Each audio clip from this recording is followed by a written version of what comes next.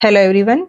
Today I am going to discuss MCQ is a 22-year-old obese female experienced right eye diplopia. She had increased weight gain in last year and her current body mass index is 35. Her fundus examination reveals papilloedema on the right side. Which of the following is the likely cause of it? And these are the options.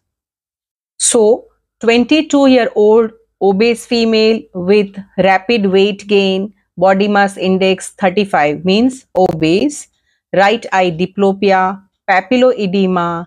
This clinical picture is classical for idiopathic intracranial hypertension, also called pseudotumor cerebri.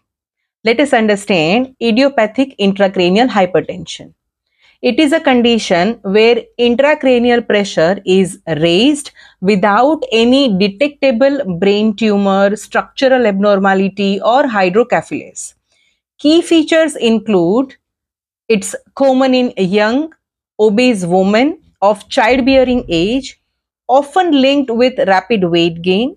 Various symptoms of it are headache, which is worse in morning with coughing or straining, transient visual obstructions, diplopia due to sixth nerve palsy, pulsatile tinnitus. Various signs of it are papilloedema. Bilateral it is usually, but it can be asymmetric too. Visual field defect, classically enlarged blind spot, later peripheral field of loss of vision.